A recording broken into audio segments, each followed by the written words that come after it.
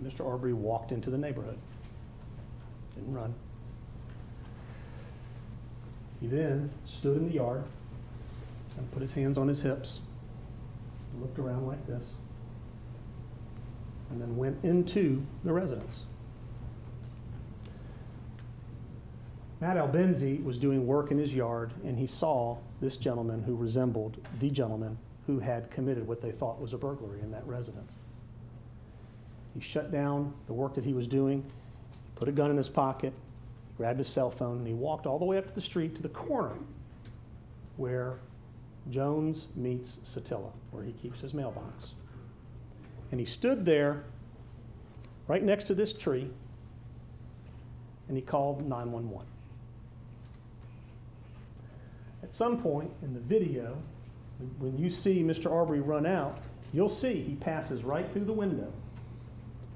And Mr. Albenzi is standing right there on the phone calling the police. His behavior then changes. Instantly, Mr. Arbery is at a full sprint, running into the neighborhood. Running into the neighborhood. Which the state is going to infer means he's going on his regular job. But no, because running out of the neighborhood is a problem. It's a problem now because there's a guy standing there on the phone looking at you back in the same residence that you've been caught in now 3 times. Caught meaning on camera, and police coming and searching with lights, and Travis McMichael, and to return to that house in the middle of the day like that after being run off. Imagine going to visit a house under normal circumstances. Oh, this house looks like one we might want to buy. I'm going to go in there. Then somebody comes up to you with headlights and tries to stop you from going into the house and confronts you about it. Are you literally ever going to go back to that house again? It is unreasonable to think that he's going back there for some lawful purpose after being run out of there 3 times before. So he doesn't run out of either of the entrances to go back across the street where he lives. He runs deep into the neighborhood. Someone has called the police. Now, Travis has told you, nothing has erased from his mind about this individual in the 2 weeks between February 11th and February 23rd. It's all still there. And while he's sitting in his home, his dad comes running in the house and says, the guy who's been breaking in down the street is back. He's running past. Get your gun. Travis and his dad carry their firearms for protection wherever they go. That's what they do.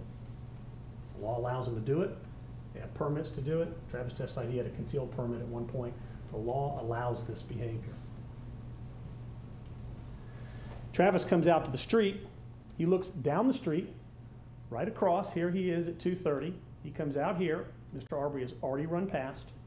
He comes out here. He looks down the street from where the house is and sees Mr. Matt Albenzi, who is walking towards him, and eventually, after a couple houses, goes like this and points down the street. It is reasonable to conclude that based on what his dad said, who just came running in the house, the guy's back who's broken in, to come outside and look and see Mr. Albenzi, who he knows, who he's talked with, who he's shared thoughts and feelings about the person breaking in the house, is now saying, go that way. The guy is back. To get in his car and go.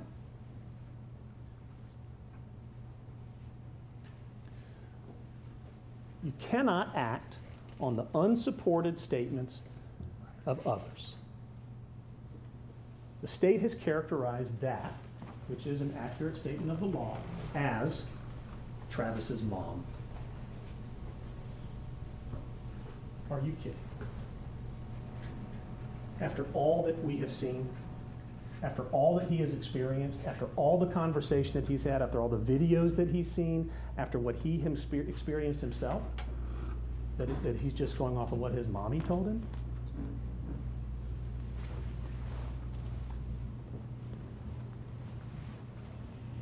This is what the state wants you to do something about. This is what they're trying to inject into this case, knowing, despite that Travis has called the police on the white man under the bridge, knowing that Travis called the police on a carjacker or told his police friends when he was in the Coast Guard and a report was made about the white guy that tried to rob his truck, knowing that Travis called the police about his gun being stolen and readily admits, I don't know who stole it, knowing that Travis called the police on the 11th of February. They want to try to reduce this case down to this statement, which is not true.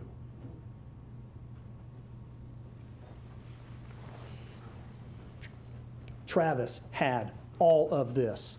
His reading Facebook, everything going on at Larry English's house, knowing about what was happening in Satilla Shores, speaking with everybody on the 11th, his own experience, Albenzi signaling, Officer Rash and Matt Albenzi. This is what he carried with him when he left his driveway that day.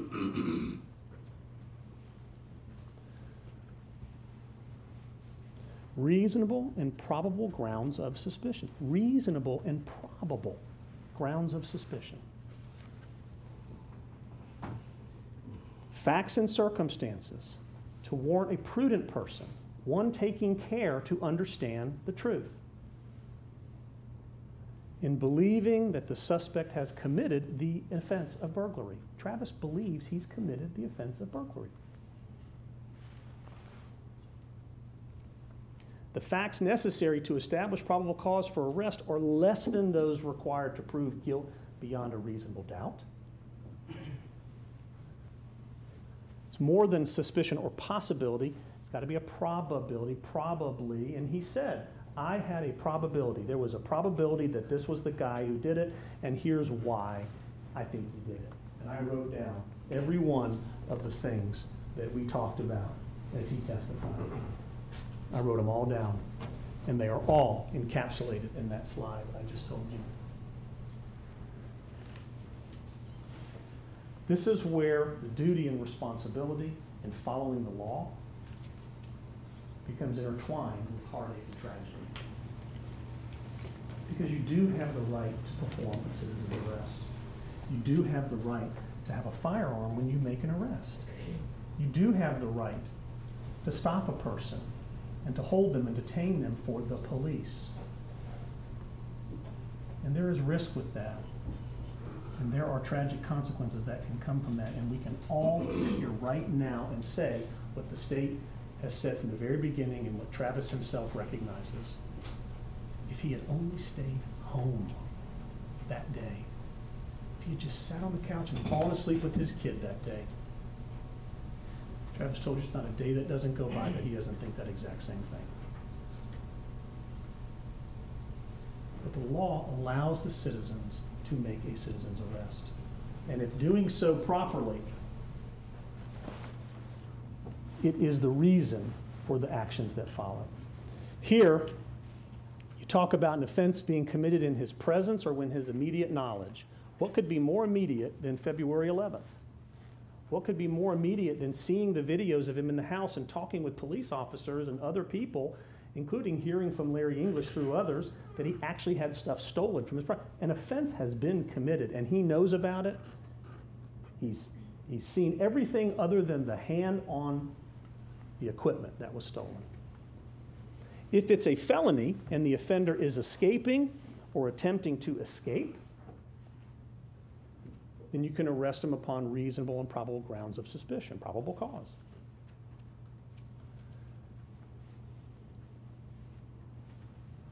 Travis said many, many times it was the totality of the circumstances. That's his Coast Guard brain. That's his Coast Guard brain saying everything that I knew gave me the belief that a crime had been committed. Escape. Private citizen's warrant arrest must occur immediately after the perpetration of the offense, or, in the case of felonies, during escape. Not every person is arrested at the moment they commit a crime. Not every person is arrested by police, because sometimes the police don't get there in time. But if they learn about the person and they have information about the person, escape can happen anytime. Escape can happen later. It doesn't have to happen right at the same time the crime is committed. There's no law that says that. There's no time limit imposed. The police would never be able to arrest anybody. And a citizen is in the same shoes as an officer when it comes to citizen's arrest. So, Travis, leaving his house, decides he's going to follow. That's what he does. He pulls out after his dad crammed into the front seat with the kid seat there, and he follows. And he watches. And he pulls up next to this gentleman. No gun is raised. No violence is ensued. He doesn't get out of the car. He doesn't tackle him. He doesn't do anything. He does what a reasonably prudent person would do. He does what his training has taught him to use leaps. And he says, hey, man, what's going on? Can you stop for a second? Please, I just want to talk to you for a second. There is no violence. If Travis wanted violence against this man, if Travis wanted to hurt him or commit an aggravated assault or commit a false imprisonment, he could have done it right then and there. He doesn't. He talks to him. Mr. Arbery looks him in the eyes, doesn't say a word, doesn't have to, but that's information for Travis. Is it so offensive to pull up next to somebody and say, hey man, can you stop for a second? I want to talk to you?